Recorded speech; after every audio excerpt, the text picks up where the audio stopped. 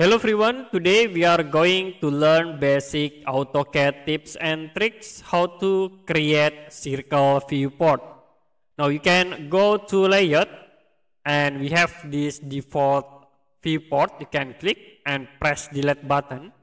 Now if you want to create the circle viewport, you can draw circle object, type C, press enter, and I will create circle in here.